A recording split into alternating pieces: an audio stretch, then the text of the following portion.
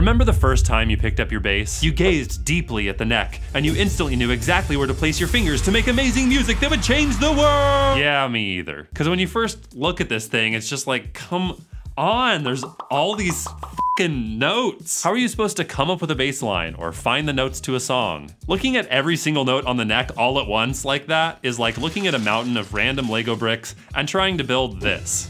Good luck. But if you limit yourself to specific bricks that work perfectly together, like in a pre-made Lego kit, it's way easier to build something cool without your brain exploding. And that's exactly what scales do in music. So instead of an overwhelming mountain of every note ever, a scale gives you a kit, a group of notes that are guaranteed to work together so you can play cool stuff without any notes that sound wrong. Every song you've ever heard uses scales to keep its notes organized.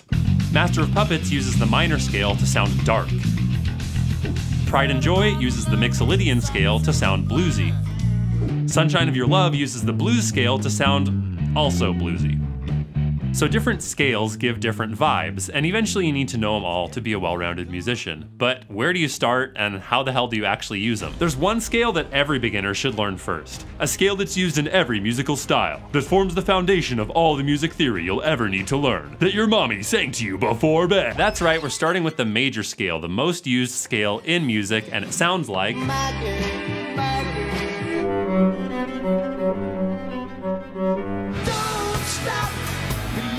Well, that's what you can do with the scale once you master it. But for a scale to help you navigate the neck and build better bass lines, you need to nail the 5 scale steps. I couldn't think of a better name. And I can't just tell you, hey, the notes of a C major scale are C, D, E, F, G, A, B, C, go be a virtuoso. Trying to rock a scale with that little direction is like opening a huge Lego kit and not reading the instructions. Not that anyone's ever done that. Because the instruction manual is what tells you exactly how to put the pieces of the Lego kit together. And as if there is no end to the perfection of this analogy, that's what a scale shape does for your scales. Shows you exactly how to put the notes together on the neck. Once you can nail a shape by heart, you can use it to build anything from bass lines to killer fills to beautiful solos. And I'll show you exactly how to do that in steps 4 and 5. But it all starts with step 1, the center shape. A shape so powerful that every bass student has had to learn it since Leo Fender gave birth to the universe. But there's one common mistake that has beginners make this shape harder for themselves than it needs to be. Because any human person should be able to learn this in like a day, but make this mistake and you'll struggle for weeks. See if you can spot what it is and watch my fretting hand. As we fret this, middle, pinky, index, middle, pinky, index, ring, pinky, then same thing back down. Pinky, ring, index, pinky, middle, index, pinky, middle. So where do you think people go wrong with this? It's not using microshifting. Microshifting is the key to playing bass lines and scales smoothly no matter how big your hands are or how developed your stretch is. But when you show most people this shape, they think they have to hold their hand all the way across all 4 of the frets. But almost nobody can hold that stretch when they first start playing, not even weirdos with giant hands like me. And that's where microshifting saves the day. So using the same fingering I showed earlier, which is all written out for you in the free PDF in the description, you just let your hand move within the position for comfort. And all of a sudden you can play the same fingering as a giant-handed pro, just with a little more wiggling around. And your stretch skills will come naturally with time. What won't come naturally is actually making music with the scale shape, which is why you need to work through all 5 steps. Because at this point, you've got shape, that's great, but it won't be that useful if you can only play it in this one spot. That's why you need step 2, playing the shape on any starting note anywhere on the neck. So far, you've learned to play the shape starting on the 3rd fret of the A string, which is a C. If you don't know that's a C, then for God's sake, watch my Money Notes video. And we call that a C major scale. C is the starting note and major is the type of scale. But different songs have different starting notes. If someone calls Brown Eyed Girl in G at a jam, you need to reference that major scale shape from G, not C, otherwise you're gonna be playing the wrong notes, like this.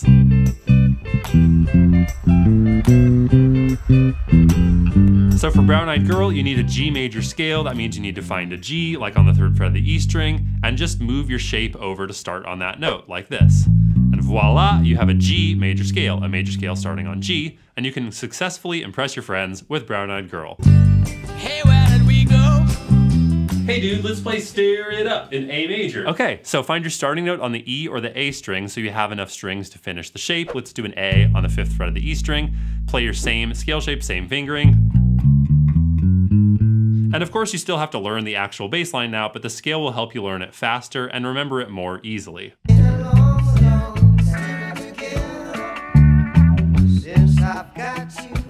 You can use this shape almost anywhere, but there are two hidden notes where students think they can't use it, so they miss out on the full potential of the shape. Why are these two notes hidden? To build artificial suspense. But seriously, check it out. Here's the shape starting on the 3rd fret. Scoot it to the 2nd fret, easy, don't forget to microshift if you need to. Scoot it again to the 1st fret.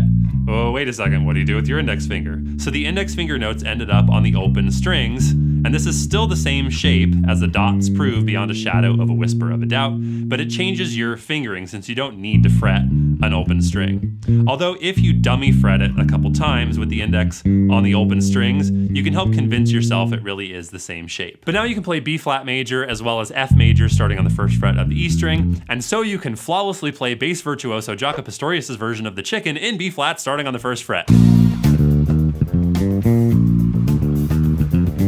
Okay, you may also need to practice for a while. But let's be honest, the scale shape only has 8 notes, and there's only so much music you can get out of that tiny box. I mean, imagine a Lego kit with only 8 bricks. Just sucks. But unlike Legos, there's a simple way to make the bricks of your scale shape multiply, a trick that'll get you some basic beginner level ups on the shape, plus some more notes to make music with in steps 4 and 5. All you need is the copy-paste technique. So what the hell does that mean? Well, the shape you now know and love is made of 3 chunks, the 1st string, the 2nd string, and the 3rd string. And because shapes are easily movable on bass, you can copy-paste any of those scale chunks. This can be a lifesaver, because imagine you're playing a song in D major, meaning you're using your major scale shape starting on a D. That limits you from playing any of those really beefy low notes down at the bottom of the bass, which is a bummer if you want to kick things into heavy gear.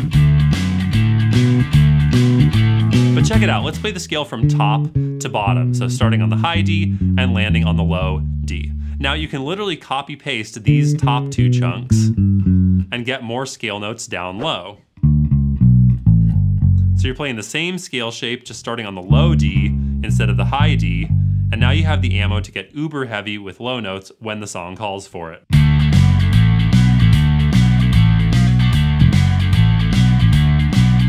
So why don't beginners figure this out on their own on day 1 or even day 100? Because there will usually be missing chunks. In this case, you can't copy paste the final chunk, ba ba, because you're out of strings. But it doesn't matter, it's the same notes, same relationships, same comparison to Legos somehow. Or say you're jamming in A major. It's time for one of your classic bass fills, but your classic bass fill is just getting lost and embarrassed. Fear not, those days are over, because you can copy paste the shape upwards to get some tasty notes outside of your usual bass zone. So we start the scale from the bottom, and now those first 2 chunks started on the low A, you can copy paste to start on the high A, which gives you these extra notes. And again, you can't finish the scale ba-na-na because you're out of strings, but it's enough coverage to let you rip something cool.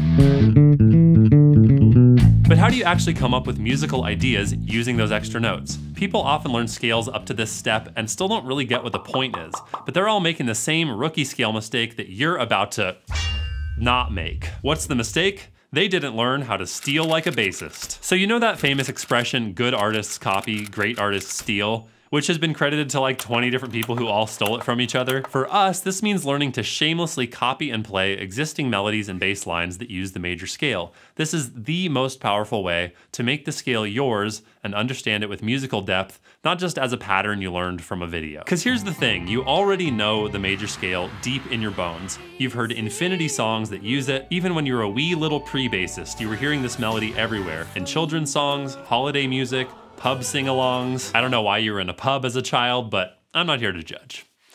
Do you want a sip of wine? That's really good news, because it means if you can connect what you just learned with your fingers to what you already have deep in your ear, you can actually use this scale to make music. So here's the 4-step steal like a bassist process. Step 1, pick a melody that's deep in your bones and ears already. We'll use When the Saints Go Marching In, which is a great tune to know for jazz and New Orleans style gigs. And the PDF in the description has a mega list of simple melodies that most people already have memorized and could sing. Step 2, pick any starting note and play the scale shape starting on that note to get your ear oriented. I'm gonna use B flat, but it doesn't matter. Step 3, play the root note again and sing it to yourself out loud. Bad singing is encouraged. And then sing the melody starting on that note. Oh, when the saints. Finally, step 4, you want to find those notes on the bass inside the scale shape. So you know to start on the root note for O because we gave that away. So now you want oh, when. So we're gonna find something that sounds like that. Oh, when, no, not quite. Oh, when, no, I went too far. Oh, when the saints, oh, when. Hey, there we go, the first note to the third note.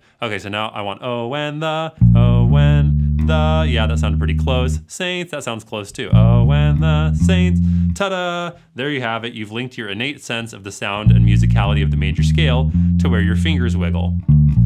But there's one thing that might throw you when you try to do this on your own. When the Saints was kind of easy because it started on the first note of the scale, so you had a guaranteed win for finding that first note. But not all melodies start on the first note of the scale, and that's why in the PDF in the description, I've given you the starting note in the scale for each melody. Eventually you can figure this out on your own, but it's a huge stumbling block for beginners, so you're welcome. What's that? You want to subscribe to BassBuzz to show your appreciation? I mean, I guess if you want to. But you go through the same 4 steps. Let me show you with The Sound of Music. The hills are alive. It's like the most classic major scale film in cinema history. So step 1, you picked a melody, done. Step 2, pick a starting note. I'll use E and play the scale shape to get yourself oriented. Now step 3, you want to play whatever the first note of the melody is, which the chart says should be the 5th note. So find that note, 1, 2, 3, 4, 5, and try singing the melody. The hills are alive. Great. Now step 4, same as before, you're going to start on that same note and try to find the melody from there. The hills, too far. The hills, great. The hills are alive. Da, da, da, da, da.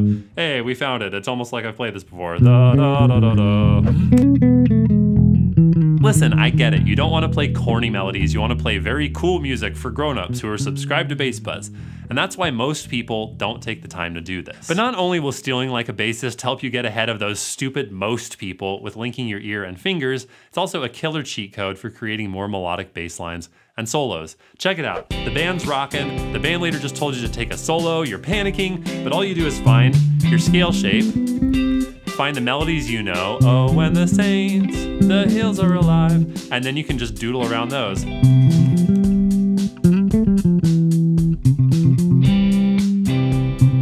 No, this is not just a dorky YouTube bass teacher trick. This is how real, world-class musicians think. Here's Jaco again. The hills are alive. Here's the rest, wait for it. Wait for it. With the sound of music. That happened in real life. But what if you're still struggling to make up your own stuff, just copying existing melodies? Maybe that feeling is creeping in again of looking at a huge pile of Legos and someone saying, build me something amazing right now! And that's why step 5 is a simple trick that makes it easy to pull your own music from the scale, whether you need to improvise an amazing solo,